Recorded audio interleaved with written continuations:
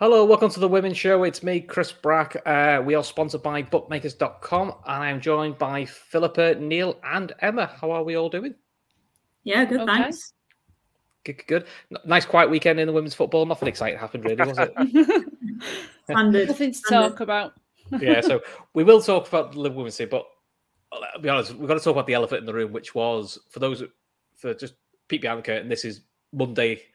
This is Monday, so this is the day after the women's football weekend of what games there were. So just to set the scene, Liverpool were away at Chelsea. Big game, you know, Liverpool had already beaten Chelsea, and pretty cold day. So we got an announcement at 9:30. There will be a pitch inspection. So we all sort of waited with bated breath for that. Got told the match was going ahead. All grand. Liverpool fans travel on the coach for 5 hours from 5 o'clock in the morning, get there for the game to see 6 minutes of dancing on ice, pretty much. No real football, and Stengel got a shot off. To which then the referee went, "That's it, game's over. Thanks very much for coming. All live on BBC Two. 6 minutes of football. Thanks very much." And that was the start of the weekend, which is not the best start. And then the Super League sent an official notification out saying, "We worked hard with the club and the match officials to safely play the Barclays Women's Super League fixture between Chelsea and Liverpool as scheduled. Following inspections before the match, the pitch was deemed playable by the matchday official." We'll come back to that. However, shortly after kickoff, the referee made the decision to abandon the match in order to protect the safety of players, which is paramount. We sincerely apologise to all the fans who travelled to the match. The fixture will be rescheduled in due course, which is all. We'll start with you, Neil. It comes across as really poorly organised, lack of leadership from the top, and very conflicting messages, because I've also been under the impression that the referee wasn't keen to pass the pitch and was instructed it probably should go ahead. And for the women's game in general, live at BBC Two, seeing a 6-minute game of football to then go, "Oh, actually, the pitch is too icy," also isn't a great look either. So I understand the desire to want the game to go ahead because you've got a prime game in a good slot. It's a good day for it. And as you say, it's on BBC Two. So all that's great and it's understandable. What makes a mockery of everyone is to play 9 minutes of it and have all the videos afterwards of people sliding around and have the clear story told. That I think we all understand, like, there is a chance, it's unlikely given the reality of under-soil heating, and we can circle back onto that, but it's still possible that if, for instance, temperatures in this country for a serious period of time hit -10, then it would, put a lot of all football, men's and women's game at all levels massively at risk. My point here is that I think we all, as a football supporting culture, understand the notion of the frozen pitch and that a game can't go ahead sometimes due to weather. What in this instance has happened, from what looks like trying to force the game to go ahead, presumably for something to do with the broadcast reasons, although it is sort of worth saying that it could be a backlog of fixtures sort of question as well, but by presumably trying to force the game to go ahead when it looks like the officials weren't in favour of it, it's crystal clear both managers, because of what they say in the 10 minutes after the game's been cancelled, were strongly against it, and against all the common sense reactions of the women who have to play on the pitch themselves. It just makes a mockery of everyone, really. And the problem with that is that the people it doesn't make a mockery of are the actual participants, are the ones who want to lead it themselves, because they're the ones who are obviously of the view, do not do this, don't go ahead with this game at 9:30. And people can see weather forecasts. The idea of, let's hang on in there and see how it is, to me is just ludicrous. And then you're in a situation where you then, Emma Hayes is having to speak to the paying customers, which I'm sure she did so admirably, but it's still not the same. It is also worth pointing out, whilst it's a massive trek for many of the Liverpool supporters, getting in and around London on a day where it's -3 and -4 is no battle of laughs, to be fair to the Chelsea supporters themselves. The option that I understand to an extent at 9:30, there's a bit of an argument that the Liverpool coaches are already well on their way. But literally, everyone else could have just been spared time, effort, hassle, cost, all the obvious bits and pieces within there, and instead they're put through it too. And it just makes the whole thing just look a little bit daft, and it makes the whole thing look a little bit daft live on BBC Two. And I think that's one of your key things here, is that someone somewhere has decided to take some sort of gamble where everyone understands, I'll say it again, everyone understands game called off due to weather circumstances. Now, we can talk about whether or not that should be happening, and we can talk about whether or not every single woman's pitch should have undersoil heating, and we can talk about the general facilities around football in this country in a number of different ways. And it's absolutely fine to do that, but we literally, as a football supporting culture, understand every now and again a game gets called off because of bad weather. So it seems really strange to me to put everyone into a 1 in 10 off chance that the pitch becomes in some way playable because the weather forecast is out by 3 or 4 degrees realistically at that time for it to all come together. And so I think that's the whole thing just seems to, when you talk about the lack of leadership, I think one of the key things here is that the WSL is able to have unsigned statements. The FA are able to not, and the problem with this is that if you say stuff like that, it's like I want to see someone back or anything like that. I really don't. I just think that you end up in a situation where Emma Hayes has got to show leadership, the referee's got to, show a degree of leadership within there as well. And maybe, he could have been stronger possibly, but then we don't know because we don't know what the exchange is and who he's had the exchange with.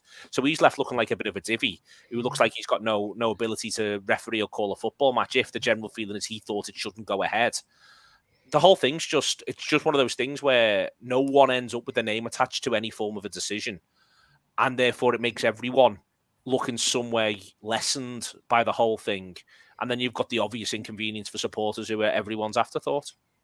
Yeah, I mean, Emma, bring it on to you. I mean, what the potential knock-on effects of this is, and this is not being sort of melodramatic, is people stop going.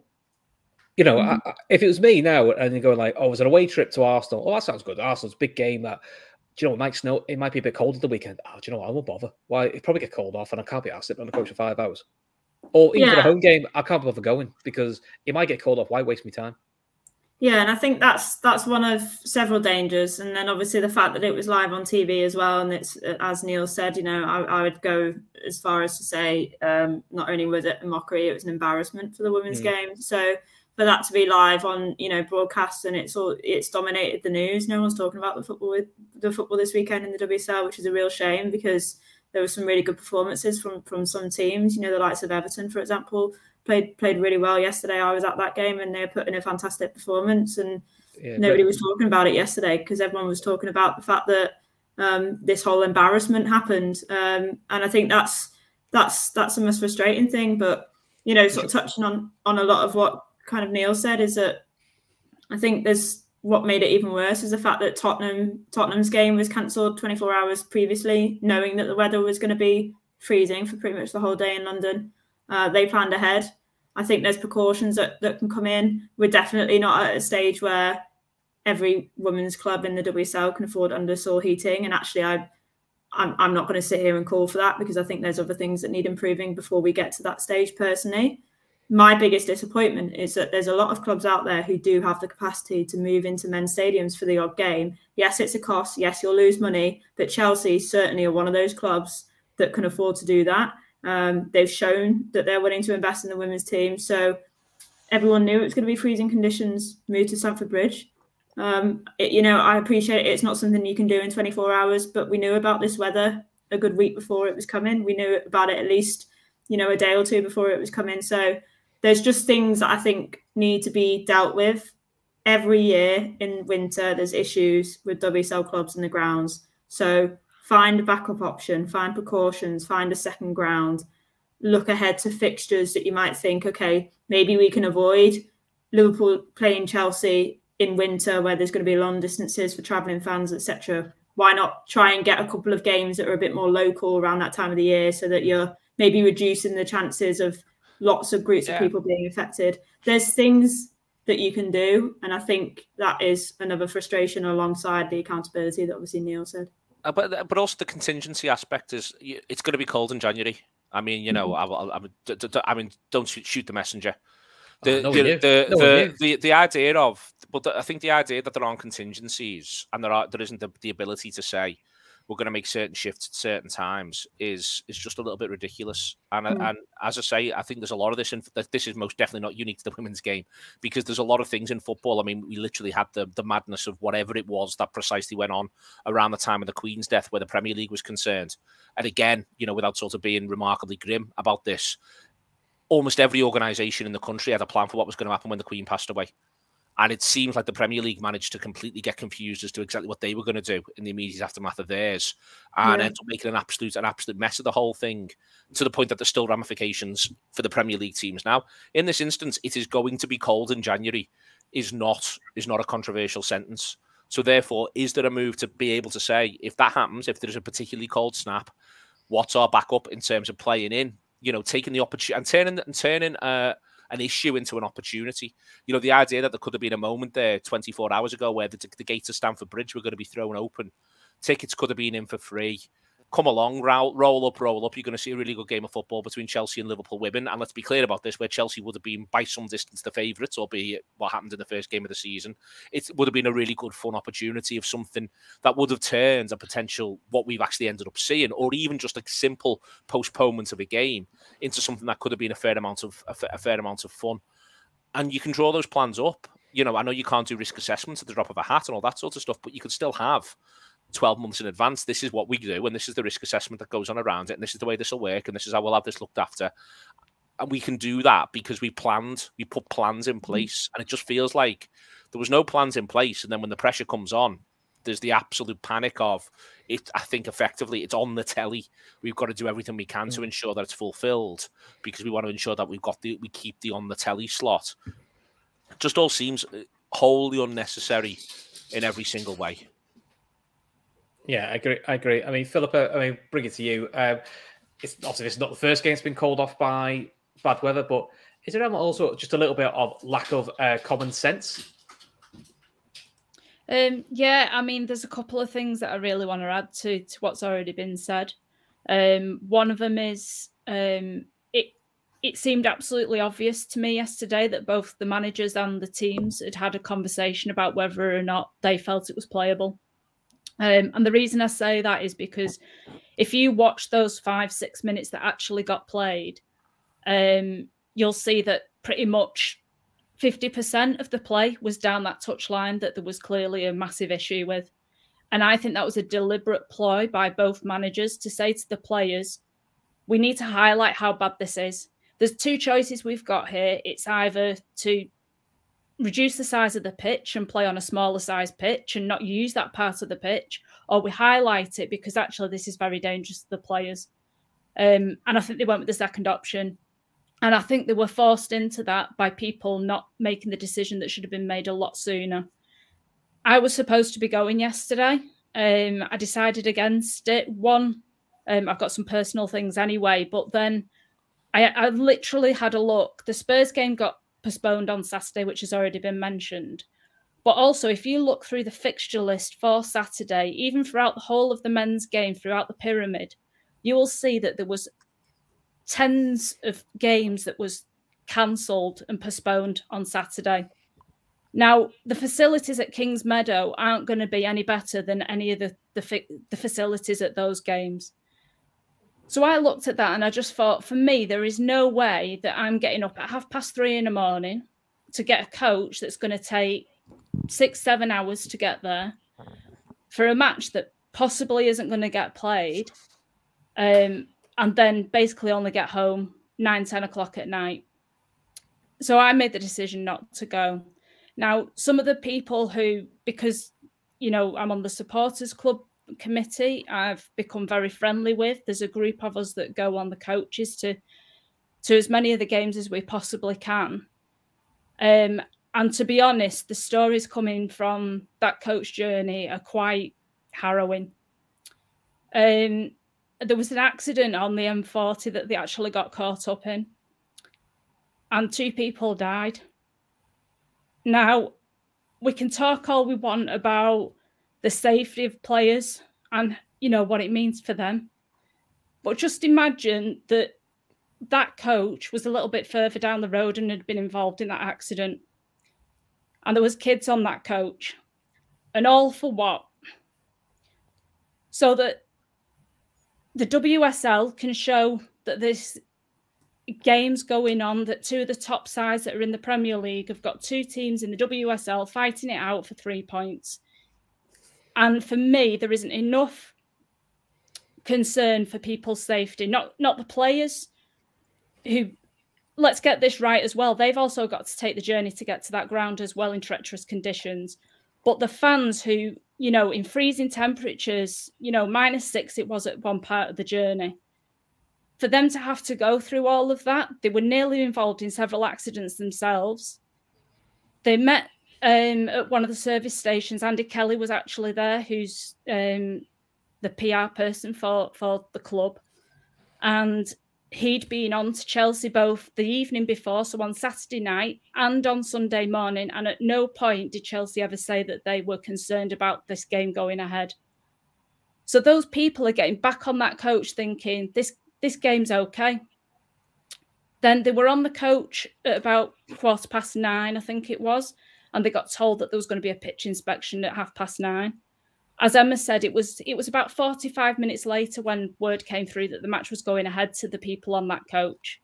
So it was long after the decision had actually been made. When they actually got to the ground, they only got there about 20 minutes before kickoff, and they'd set off at 5 o'clock in the morning, by the way. They got there 20 minutes before kickoff, and none of the turnstiles were open. Now, that says to me that the people at the club did not think that that match was going to go ahead. There was a queue to get into the ground that went the full length of the stadium. Now, again, I mean, we know as Liverpool fans the kind of horrific scenes that we've seen at matches with people not being allowed into stadiums. You know, we're probably thankful here that you know, the crowds aren't massive. But we're talking 4,000 or 5,000 people trying to get into that stadium. And for them not to be allowed in until 15 minutes before the kickoff of the game, for me, is also not acceptable. And that just says to me that they didn't expect that to go ahead. And they were maybe waiting until after the warm-up to speak to the referee again and try and come to the correct decision. Yeah, it seems that obviously the FA and, you know, I feel like they've put pressure onto an inexperienced referee here, because whatever anybody says, when you see the officiating in the WSL or throughout the women's game, the officials to me are not as experienced and as knowledgeable as what they are in the men's game. That's my honest opinion. And I feel like they've put pressure on somebody who wouldn't feel they have the authority to turn around and say, no, this isn't the right decision. And thank God that 5 or 6 minutes into that game that he made the decision that actually it was in the players' best interest for that game to be halted and for us to play it at another date. My concern here is that when do they rearrange it, and do we have a similar problem then? Because we all know when they've rearranged matches in the past, we've ended up with midweek games, which would mean, again, Liverpool fans, and, you know, I can only speak on, you know, what's our situation is, but it would mean people taking time off work, kids coming out of school or not being able to go. And then only getting back at, 3, 4 o'clock in the morning from London? Well, Reading was similar, wasn't it? I think Reading rearranged was like that. And when we're trying to grow the game and we're trying to encourage people to go and watch these games, all of this just isn't acceptable. And like Emma says, if they'd have moved it to Stamford Bridge or any other stadium, Wembley, wherever you want to go, there are stadiums that would have been available to host this game. And for me, it's not too much of a stretch to say that they could have easily moved this game to that stadium, to Stamford Bridge, and for it to go ahead. Once everybody is on the road and they know that they're pretty much at the game anyway. It's not too much of a stretch for me. And I just find it totally unacceptable how it was all handled yesterday. The only good thing for me is that it was on BBC Two and that there's been so much noise around it, because I feel like change might actually happen now. If it wasn't on the TV and if there wasn't so much noise around it, I expect that the same thing could happen again next week. I don't expect that if we're in this situation again, that it will happen this way. It's unacceptable. And like I say, for me, putting people's lives at risk for what? When it was pretty clear on Saturday that that match would not be able to go ahead. Yeah, no, you're spot on, Philippa. These are sort of the knock-on effects that institutions of this size should be thinking of and should be planning for. But the concern probably we all have is, will they adapt? Truthfully, I don't know. I highly doubt it, because this is not the first time we've seen bad weather and games being called off on hours' notice, 2 hours' notice. It seems to be a cultural problem within the leading authorities in football. Is that, do everything you can to get on? If it doesn't, we'll just cancel it last minute. And I think you're right. I don't think it's acceptable for travelling fans, for local fans, and I don't see who it benefits. This sort of way of doing fixtures, but I suppose it's one to keep an eye on, I think, isn't it? Yeah, just to go back to that, there's a general perception we have that basically January is colder than December, quite substantially, year in, year out. It's a colder month. February, I think, might be colder than December these days. There's a bit of slippage around the sort of our perceptions of the calendar versus the actual realities of the weather. In the same way that, for instance, June tends not to be the hottest month anymore. That was a couple of months that follow it are actually, I think, on record averaged as warmer. I think the point here is that there's a deliberate decision that women's football doesn't play any games from over the Christmas period. That may or may not be a good thing, but there is a bit of an argument to say that it's quite possible that it's better to not play any games in January than to not play any games for the last 3 weeks of December and for the first week and a half of January. That's something that you could again sort of think about in there as well in terms of planning and stuff like that. But on the whole, it is a facilities question, but it is also just a planning question and an execution question, and that shouldn't be as difficult as it feels as though it is, and it shouldn't be an afterthought right the way through the game. It should never be an afterthought, really, planning and contingency, and it feels as though it's sort of turned into one all the time, because I think the theory is the only people that ever really inconveniences are the supporters. But in this instance here, that's just clearly not the case, because it's massively inconvenienced the league on a reputational level.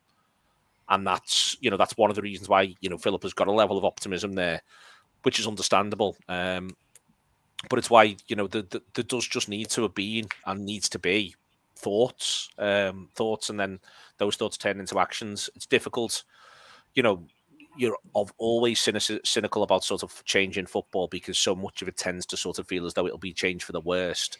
But in this instance, it doesn't. As I say, I just don't think it needs. I think in general, it needs to be put on the list of things in the context of women's football that need to be looked at and addressed. But that, to me, it's still another conversation that starts with the word calendar. Like, literally, why, if we are going to have breaks in quite substantial breaks in the season, there's an argument that should be made to work for the players. There's an argument that should be made to work for the fans, rather than the idea that it just sort of feels as though it's for convenience's sake. There's also an argument, Neil, that they start the season earlier. Yeah. Because we start in like September normally, long after the men's season starts. Why not start it a couple of weeks earlier? Finish the normal time, but then don't start back up until the beginning of February or something. Yeah, and I think one of the reasons for why, the calendar notoriously starts later is because in the past, WSL teams weren't playing in Europe. But now that, that's changing now. And I think, we mentioned the pressure of the game being on TV as perhaps being a reason why the game was pushed to go ahead. But, certainly from kind of conversations that I've had, it wouldn't surprise me if, and this is obviously just a theory, nothing like confirmed, but it wouldn't surprise me if part of Chelsea were kind of hoping for it to go ahead. I imagine when they saw the condition of the pitch, they weren't, but in their heads, maybe the day before, they were probably quite keen for it to go ahead because, they're in Europe and their fixture schedule is going to bulk up a little bit. But so I do think, for the bigger clubs, that's always a concern. They don't want lots and lots of games. But unfortunately, that's part and parcel of success. And I think, we're getting to a point now where women's football, at the top end of it, they are having to play sort of midweek games, which never really happened in women's football before. And yes, there is going to be a period where, to begin with, the football calendar for them might seem unfair compared to everyone else. But Chelsea, a prime example, they're in a position now where they can afford bigger squads now, and they have got more squad depth now, and that's what they've been building. And yes, there might be 2-3 years where it's tough on those group of players while they adapt to a football calendar. But unfortunately, that's, like I say, that's part and parcel of it. And if games get postponed due to safety, which is 100% the main priority, then so be it. But I do think that, you know, as Neil and Philippa said there, there's ways that you can help the calendar for every team, not just the top teams. You look at now, for example, it's Conti Cup quarterfinals and FA Cup games for the next sort of week and a half or 2 weeks.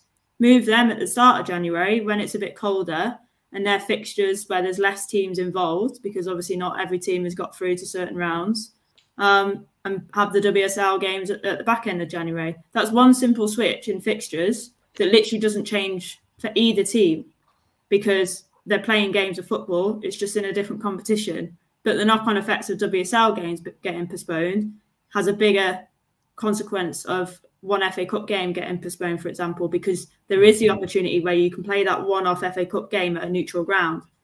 In WSL games, it's obviously different because you have to have the home and away. That's part and parcel of the competition. In the FA Cup, you can get away without it. Same with the Conti Cup. And I think that's just that's just one of those things. And I actually think Neil's idea of having sort of a winter break over January instead of December, I think, is a fantastic idea. And again, if you need to move the cup competitions earlier or later, you can either have them during that winter break where, you know, you can have the more successful teams, again, part and parcel of it. Unfortunately, it means they play more games. You know, have the teams that are still in the competition playing those games over a 3-week window. Everyone else gets a break. It's just small changes, which I think can be made, you know, next year. You know, these things don't need 5 years in planning. They can come into place next season. I don't think it's a massive change. Very true, very true. Let's move back to Liverpool then, and we'll keep. I'm sure we'll be talking about this ongoing for the rest of the season. Before we talk about Liverpool, though, for those of you regular viewers of LFC Daytrippers, we do like to get involved in charity work, and we've mentioned all the shows. So we're this year getting involved with breast cancer awareness, and there are 20 fantastic women who are going to be doing the Dublin Marathon. So what they need to do is they want to raise £20,000. So we are trying to do everything we can to help them raise that money. So all the details will be in the show description.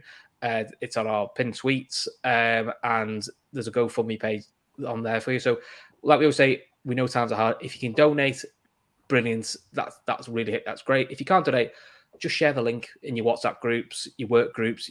You never know who it connects with, and unfortunately, cancer is one of those things. It does touch a lot of people. So that is the charity we're doing this year. So details in the description below. If you can help support that, that'd be brilliant.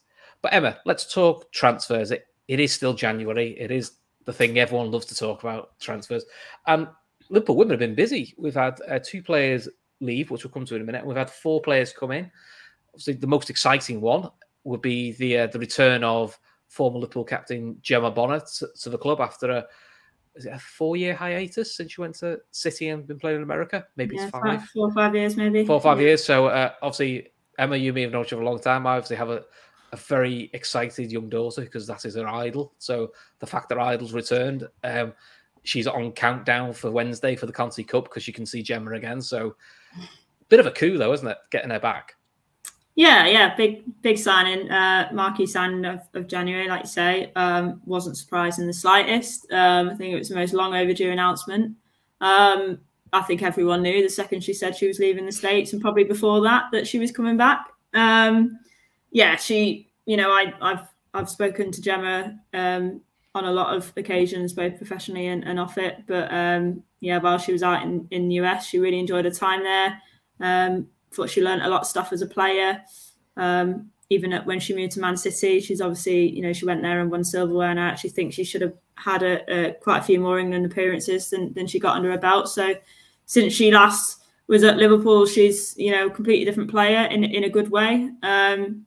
She's obviously, you know, coming more towards the end of her career now. I still think she's got several years left in her, but, you know, it's more sort of the back end now. And I think, you know, she always obviously loved Liverpool. She loves the city. She's got a family, friends nearby. I think she was always keen to sort of come back home, and the timing was right. Obviously, you know, we weren't aware of Gilly's retirement. We don't know when she made that decision. Gilly Flaherty, obviously, who also played as a centre-back. But I think there was an opportunity there where Matt Beard saw that, you know, he might have needed to fill a hole in his back line, and obviously Gemma was available given her contract ending out in America. So it was a perfect fit for everyone, I think, and a real boost to sort of kickstart the January transfer window, which I know we'll talk about more on, but I've been largely underwhelmed with, and she was probably the most exciting one for me. And like I say, it wasn't a surprise, but certainly, you know, a good addition to the team. Yeah, Philippa, I mean, we are going to touch on Gilly for quite a bit with her retirements, but with Gilly retiring, it's a big character, it's a big leader leaving the club. So to bring someone of Gemma Bonner's both experience and ability, but leadership qualities, helps, you know, especially some of the younger players we've got. You know, someone like a Taylor Hind, you know, and like that's what you need. You know, Kerry Holland having that leadership role behind them. You know, for a very experienced back line, it's probably what we've needed as well. And I would probably say she's probably one of the better distributors as well at the back. So again, it's another string to your bow. Yeah, absolutely. I mean, I was surprised when we actually re-signed her. You know, once, you know, we knew she was leaving America, I thought that there might be a possibility there. But it was probably the one position where I thought we probably didn't need to do anything in January. And it was maybe something for the summer. But then obviously with Gilly later, you know, announcing her retirement, it became pretty obvious, you know, the reasoning behind getting Gemma back in. You know, I was lucky enough to watch her the first time round. It was towards the back end of a previous Liverpool career. But then, you know, watched her, you know, playing for Manchester City, and, you know, I thought she was, you know, one of their better players, and, you know, she led to quite a bit of success for Manchester City. And then obviously going over to America, I think that's always a good learning, you know, a place to learn your trade sort of thing over in America. You know, the standard of the game over there, I think, you know, is really, really high. So I just think it's a really good player to have back. And like you say, to kind of replace the experience and leadership that we've lost with Gilly retiring, we've pretty much covered all of that with getting Gemma back. You know, she knows the club inside out, having been here for many years and been the captain of the club previously. And, you know, I'm just excited to see her back. Obviously not a great start to a career back at Liverpool at Manchester United last week, but, you know, I'm hoping that it's only going to go one way from there, really. Yeah, I was hoping to avoid talking about the 6-0, but I'm sure that'll have to come up at some point. But I mean, it's probably more of a household name that I would say Liverpool have signed in Gemma Bonner, because I prefer as this. One of the reasons I have Emma on as well is I know very little about the three of them we've signed, which Emma's probably now going to sit and educate me, which is always a good thing, because quite frankly, I like to know, it helps me get to know what type of player to expect, what we should expect. But at least it got the January window off to Christmas Eve with a bit of a bang, because it's like, oh, that's quite a big statement signing. Yeah, no, I think it undoubtedly is. I'm intrigued by Nagano, and I'm sure that Emma will know more. But the very fact that she's got 16 caps for Japan is the sort of thing that makes you think that, you know, there could well be a player there. She's still relatively young simultaneously, which means that she's obviously been very exciting in her younger years to sort of grab attention. And part of what I was actually tuning in for yesterday to watch Liverpool versus Chelsea was when she was in the starting lineup. I was like, oh, all right, let's see what she's about then. Let's get a little look at that. I think she looks as though she's one.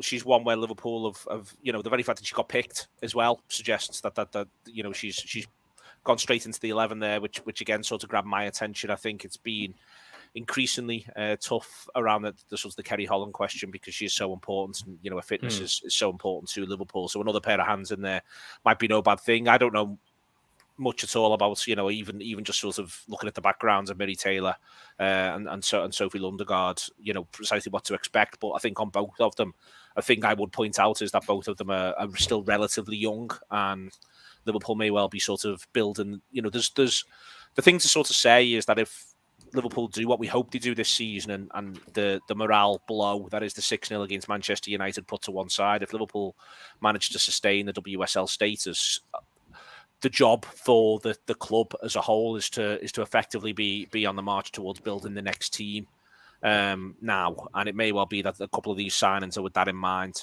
with the idea of a couple moving on and a few more being added, and that this is the first sort of phase of these. So no, I think I'm obviously like everyone else. Gemma Bonner's CV speaks for itself. And I say, Emma may well know more, but, Fuka Nagano it's a really sort of striking signing given a background. Hopefully, obviously, from a Liverpool point of view, it works. But the other two, I don't know very much about at all. But it does suggest to me that Liverpool are very much having one eye on the future in these dealings as much as anything else. It's cool, Emma. You educate us then on our other three signings. Yeah, well, as Neil says, I'm actually, while I think Gemma Bonner is the statement signing, I think Fuka Nagano is the best signing of the lot. The Japanese, league is sort of really, really shooting up at the moment in women's football. Obviously, their national team has had previous success, winning the World Cup in 2011, and then obviously being runners-up in 2015. So on a national level, they've had success, but the domestic league hasn't really taken off to the same level. But over the last sort of 2-3 years, we've seen Asian players coming into the WSL, and we've seen the likes of Mana Iwabuchi really thriving, who obviously Tottenham have just taken on loan from Arsenal. Fantastic signing for them. So I think getting players over from Japan is an interesting one. Certainly, she's a creative player. She's very technical, very good on the ball, very gifted. And that's why obviously Matt Beers brought her in to add a little bit of creativity. I think she can play in numerous roles across midfield. I think she's probably got the ability to play as a little number 10 as well. So I am quite excited to see what she can do and what she can change. As Neil says, Miri and Sophie are both very young. I've heard a lot of good things about Miri Taylor. She's one that has sort of been on the radar for a few years now. Liverpool have been, ever since Matt Beard came in to Liverpool, really, they've been monitoring her situation. So she was another one that's been linked with Liverpool for a long, long time now. Leicester were very interested in her as well, very close to signing her before Liverpool got her over the line this January. So she's actually been playing out in the States, but she's been playing as a forward. So what I think is interesting is actually that she has come in, well, from my understanding and from what Matt Beard has said, that she has come in as a midfielder for Liverpool. From conversations with people around women's football, they think she's got the attributes to play in that centre mid role, like a sort of a Kerry Holland. She breaks up play. She can be a bit of a box to box, but she's also got that obviously ability to play as a centre forward. So hopefully she's got a few goals in her, which I think Liverpool need. There's absolutely no goals from anywhere else on the pitch other than Katie Stengel. So I think that's really important. Yeah, which brings the point which we've seen a few conversations on social media, and I think some of these are valid concerns, is Liverpool played a little bit of a risk game with the lack of a Stengel backup, because it looks like Leanne Kiernan's probably going to be at least, end of Feb before she's back. So got a little while. And that's assuming she comes back and is firing straight away, which after such a lengthy injury. Yeah. And we saw with Stengel, one hip knock. She missed one game, and you're sort of going, it's a lot of square pegs and round holes. It's not to disparage Jana Daniels or Janice van der Sanden. They're all very good players, but their natural position is wide. They don't play. They're not really designed to play through the middle, because that's just not their game. It is what it is. You have your strengths, but are they both playing a little bit of a risk game there? Oh, 100% in my opinion. That's why I'm massively underwhelmed with the January transfer window. It was clear that Liverpool needed midfielders. That's been clear for a very long time. They needed them in the summer.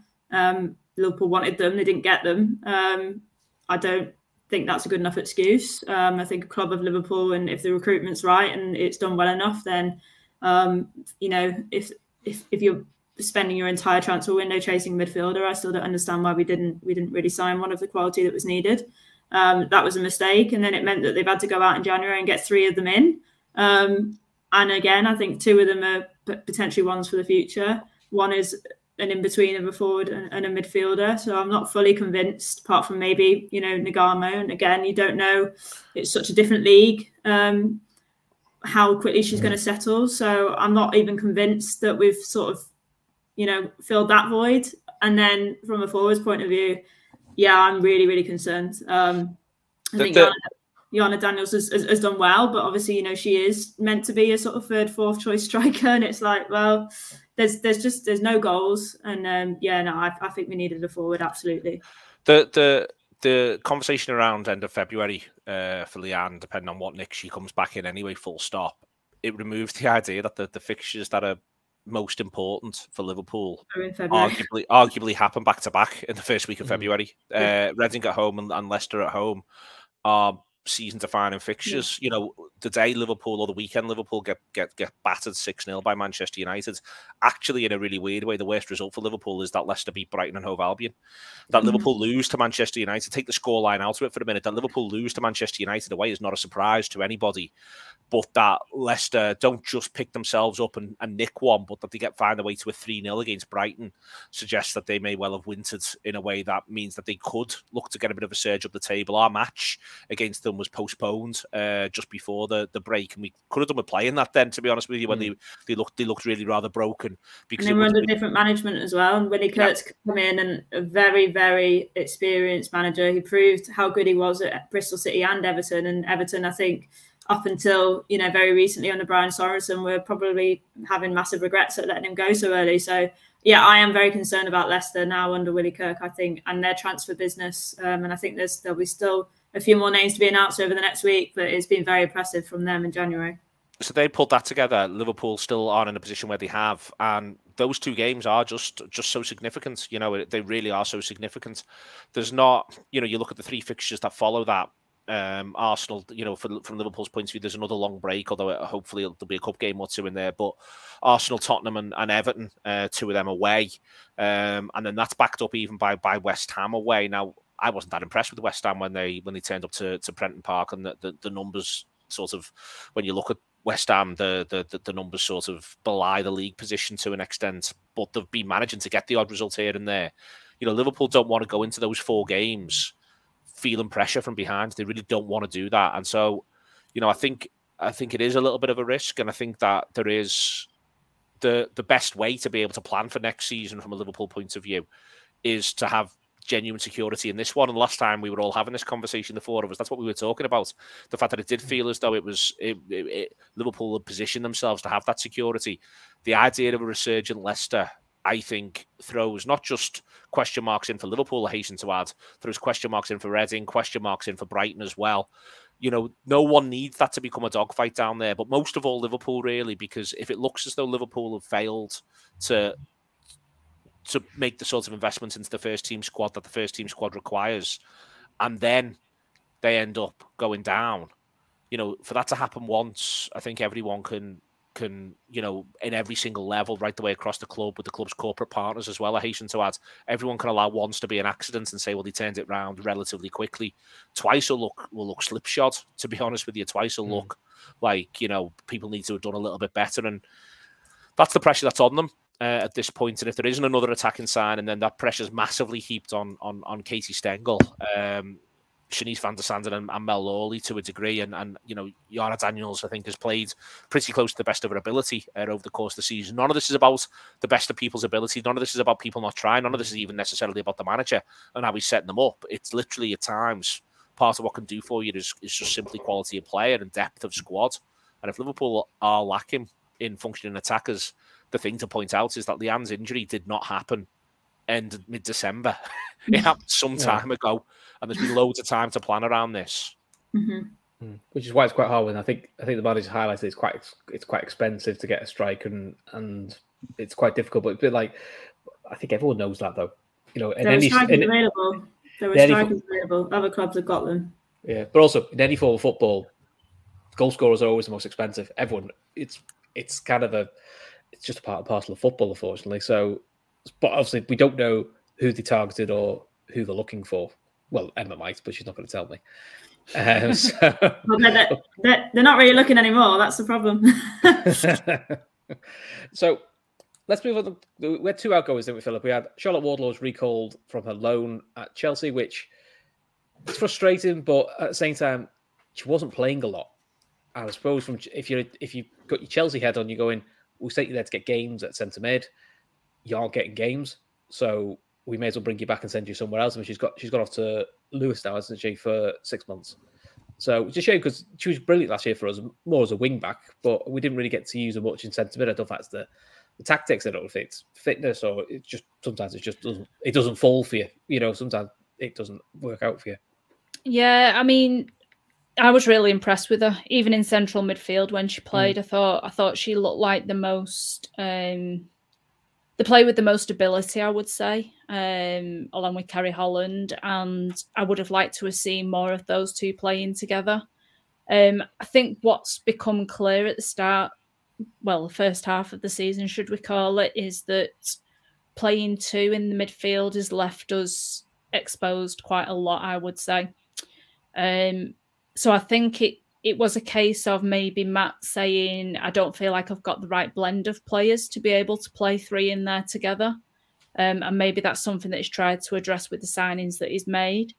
And maybe that's another reason why they're not looking at another forward, because he's only planning maybe to use two going forward, you know, in the future. But then you look at the side that he picked yesterday and he still had Lawley, Van der Sanden and Stengel in there, even though he did pick the three in the midfield because Matthews played in midfield again yesterday. So it's going to be an interesting one for me. You know, getting that balance right of having enough threat on the break, but also, you know, not leaving yourself open to having problems like we have done in the first half of the season, I would say. I'm disappointed, to be quite honest, because I think that she showed enough to warrant more game time. I think it's possibly understandable from Chelsea's side to want to send her somewhere where she's going to get more game time, and she's definitely, for me, going to be starting for Lewis, where she's ended up. And I think that's fair for her as well, for her development. But I don't think I agree with how Chelsea do the business, if I'm quite honest, because I feel like they monopolise the transfer market in a lot of ways. So they've got these players and they sign them up on 3-year contracts, which is what they did with Charlotte Wardlaw before sending her back out on loan to us. And they've basically said to us, you need to play her X amount of time, otherwise we're going to recall her. And I don't think it's right that they use other clubs in order for their players to get the experience. That's just my personal thing. And I know it's something that happens all throughout football, but it's not a part of the game that I particularly like. I think that clubs should only really have players that they intend to play themselves.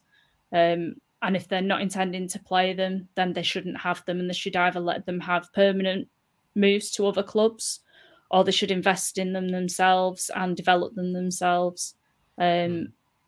Just my personal opinion. But yeah, I'm a bit gutted, really, that one, we weren't able to sign her permanently, and two, that, you know, she didn't get the game time that meant that she was able to stay with us for the full season, because I think she's a real talent.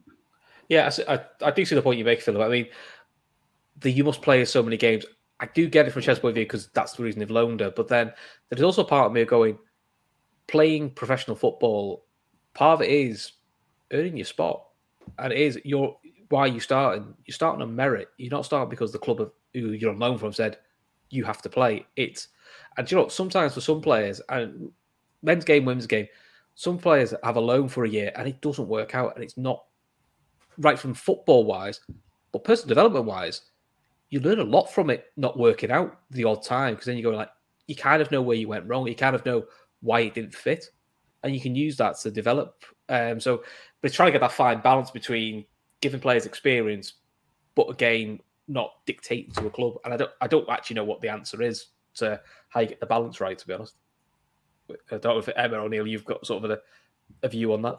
Well, I think certainly on, like, as Wardlaw as an example, yeah, I personally wasn't surprised, and I thought it was fine really for her to leave, mainly because, you know, as far as my understanding was in the summer, obviously Charlotte Wardlaw did very good for Liverpool in a full-back position in the Championship season.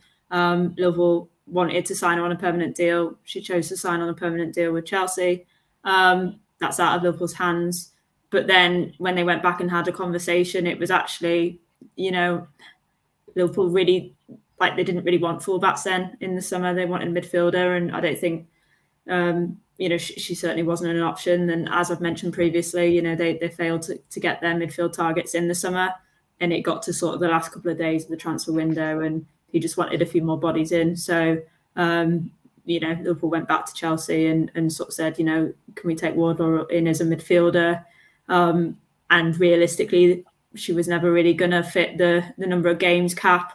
And Chelsea sort of gave it a few months and then was like, nah, she's not getting the game time. We'll call her back and send her out on loan. So I do think as that example, I wasn't surprised because, yeah, as I say, certainly from as far as my understanding as how the sort of the loan transfer went about, I don't think Matt was ever really realistically going to use her too much. He probably just wanted her there really more to have the squad option. And obviously it ended up not really needing to be transpired. So, yeah, well, I personally wasn't surprised, and I think it's a good move for Charlotte. And I think Championship football is probably where she probably should be playing at the moment. I think, you know, she is good enough to get into, you know, WSL sides, but not consistently. So I actually think it's a really good move for her. Cool. So the other person who sadly left us was Gilly Flaherty, who decided ever to retire, which is, you know, this is going to be, you know, this is a lady who's going to be one of the legends of women's football. You know, everything she won with Arsenal, Chelsea, she was brilliant for West Ham, and look, really looking forward to her play for Liverpool. You know, she did well. She did well for Liverpool. You know, in your back three. You know, wasn't always easy for her, the transition to Liverpool with some of the social media nonsense that we saw, but it's a big blow to lose someone of that quality. Yeah, I think when she signed in the summer, I was probably one of those that thought, wasn't sure we needed another experienced sort of centre back. I'd quite wanted someone who perhaps had a little bit more legs, a bit more pace, just to sort of counteract the Niamh Fahey's and the Meg Campbells that we kind of already had in there. But yeah, I thought she stepped up and she was one of the better defenders actually in the first half of the season. So it's definitely a blow for her to go. And that's obviously just on her 6 months at Liverpool. Her career is absolutely astonishing and she deserves a lot of accolades. A very, very impressive career. She will obviously go down in the history books, you know, for her appearances in the WSL. I think she scored the first goal in the WSL. So, yeah, a legend of the competition. I think it's fair to say that word is used too much, but Gilly Flaherty is one. Phenomenal career. She should be unbelievably proud, and I think Liverpool are very lucky to have had her as part of the club for a few months. And yeah, I would have loved to have had her for the whole of the season. And it is a loss for the second half of the season because, as I said, I think she actually really stepped up and she showed sort of the way that she was able to read the game and just her general game management in the first half of this season. So yeah, a real blow, and I wish her all the best. Neil, yeah, sadly, she will be sadly missed, won't she? Absolutely. You know, there's a couple of games towards the end of the run moving into the winter where you could see all the qualities that she had. I think that it was, you know, she was excellent in that game against West Ham United that I mentioned before, where West Ham didn't impress. She was, you know, absolutely genuinely tremendous. Thought she was good against Arsenal all the time at home. I remember seeing her and thinking that the reading of the game, the anticipation, the issue was just obviously the sort of raw pace of some of those Arsenal women.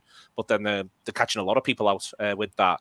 And the whole circumstance around it as well sort of seems just deeply sad in a slightly odd sideline. I actually had Gilly in our studio the week before. She was the week before, and our game was then called off, and then the events that precipitated her retirement occurred. And you know, she was great. To be honest, I had a really nice time. And you know, we were talking a lot about the game, and she was doing another podcast with a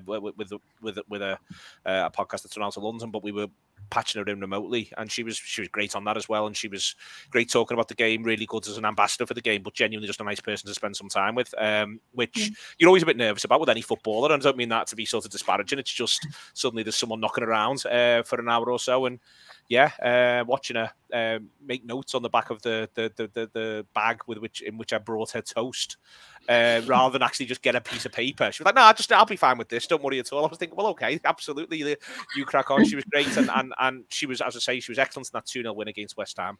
It's good in a sense that that's our last game playing for Liverpool, because it's nice to bow out on a victory and a clean sheet, especially if you're a defender. But it's obviously a hugely significant and personal shame. And the thing I would sort of point out with it is, what this is to an extent is it's a very human moment, this. And it's one of those times where I think we actually get to realise, I suspect, there are players who play football at a number of levels where if they could do this, or more accurately, if the financial reward wasn't so great, because this is part of the thing of the fact that ultimately, we know women's players are nowhere near as well remunerated as men's players, at the very least until you get down to League One, arguably.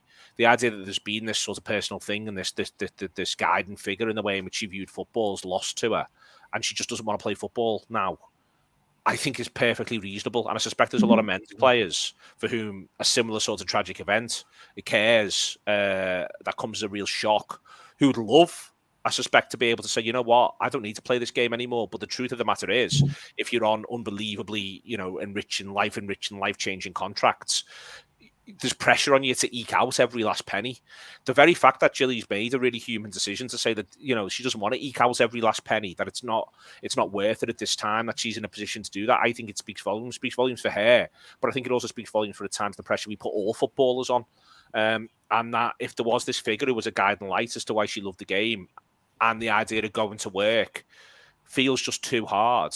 The extent to which I can't put into words how much I respect that decision, and respect the frankness with which it's been made, and respect it. It helps me ever slightly having a brief sort of hour or so to get to know the person who's making it, but to understand all the things that filter into that, because ultimately this is her life, and she's made this decision in the context of what's going to make her life happy.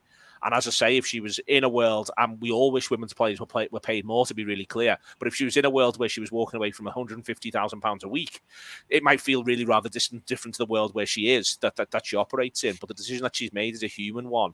I think it should be hugely respected. I think it should remind us something about footballers, that all footballers are the people first and foremost. And, it is, from a Liverpool point of view, it is a real blow, because there was a footballer there who obviously had a lot to contribute to Liverpool between now and the end of this campaign, and possibly into next as well, because there's a couple of other defenders who are of a certain age who Liverpool have got, where there might have had to be a bit of a hard decision to make if the club was going to kick on. Now that's less likely to be there now, given the fact that Gilly's taking the choice to retire. But that's probably a decision that Matt Beard would have wanted to have. That's now gone, but there's loads and loads of good reason why, and as I say again, really human reason why. Very, very well said, Neil. So before we go, then, we've already sort of touched on it. Let's a little bit of the lay of the land. So, sort of coming up for Liverpool now is we're in the Conti Cup quarterfinal, home to West Ham, weather permitted, and then we've got Chelsea away in the FA Cup, and then we've got, let's be honest, the big games, which is the two games in February, which is Leicester and Brighton at home. That is, I'll be honest, those two games to me. You win those two games, to me, season's boxed. It's now planned for next season. We don't win those two games, that's a nervy end to the season. Philippa's already seen how crap my nerves are when things aren't going well, as she had to counsel me through the Bristol win, which she still reminds me of, which is always good fun. So, Philippa, how are you sort of feeling? Nerves kicking in yet? Don't need to start, lying down in the darkened room? No, I'll be honest. I'm not particularly nervous. I think I will be if we go to that Leicester game and we struggle in it. I think that's the main thing for me. I think Neil mentioned the West Ham game. For me, that showed that we're more than capable of holding our own in this league. We were far the better side in that game, and I think it, in a strange way. The match getting abandoned yesterday kind of then takes us into another game against West Ham where we can potentially get our confidence up in the Conti Cup before we, go into that run of league games where I feel we really need to get the results out of those games.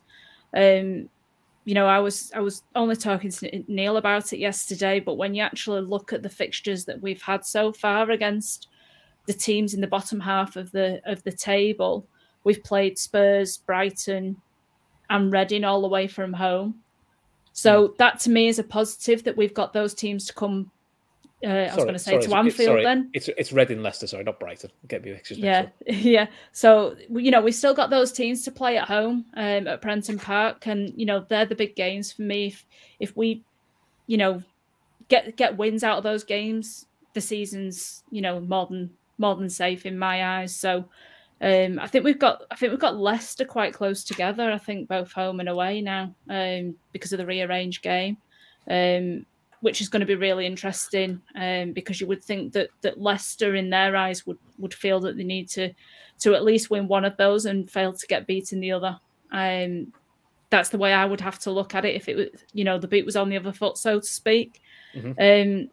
But the other factor in this as well is the fact that Reading have actually played 2 more games than us at this point. Yeah. And I think that's a really important thing to point out.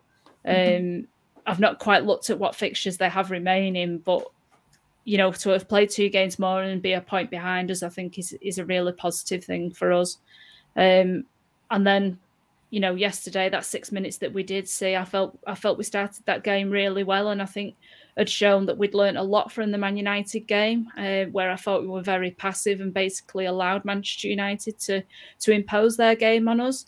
And don't get me wrong, I think United this season are, one of the top 3 in this league. They've shown that they're really up there with Arsenal and Chelsea now. I think that there's a real chance that they could actually spring a surprise and win the league this year. But I felt we allowed them far too much to play the game, and I'm sure that they've sat down after that game and looked at that and said, we're not going to allow that to happen again. So in a strange way, I think it might actually be a positive for us that we got that 6-0 defeat as soon as we came back. I take on board the point that Neil raised earlier about, Leicester kind of seemed to have picked up a little bit of momentum as they've come back after the winter break, with the new manager, etc. But we've got a real opportunity there to kind of knock the stuffing out of them a little bit. And I feel like we really need to. We need to get that 3 points against Leicester and kind of knock that confidence from them again. So I want as many people there as possible, please, getting behind the side. It's massive, absolutely massive. Just, to contextualise it in a really direct way, ultimately, the last season, in the end, the case is that Birmingham go down with 11 points. The season before that, Bristol go down with 12.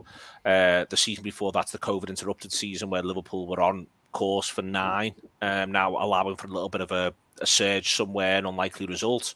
You still get to about 12, maybe 13, maybe 14, and even going to seasons before when it was the league had fewer teams and there was Yeovil who were really struggling. They find themselves, the side that came above Yeovil in both seasons was Everton, and they got 12 and 14 points. Liverpool sit right now in the circumstance they find themselves with 8. So if they were to win the 2 games that I was talking about before, the 2 home games that I was talking about before, that's 14 points. Now, it's not 14 points and feet up, but it would be a situation where it's 14 points with 10 games to go. So you'd feel as though you could have a level of security that Liverpool would be able to feel relatively safe, given historical precedents and so on, from that position. But you still need to go and win the games. And I can say this, but that's why this is the picture. And also, I'll say again, if they don't win those games, certainly if they didn't win both of them, it's very, the 4 that then follow would feel like the tide is rising, because elsewhere, all the games are going on and people are just picking up points. But the Reading point that Philippa makes is really, really sound as well. If you have a look at Reading so far this season, they've only got points in home games, and the only team around us and them they've got left to play at home is Brighton.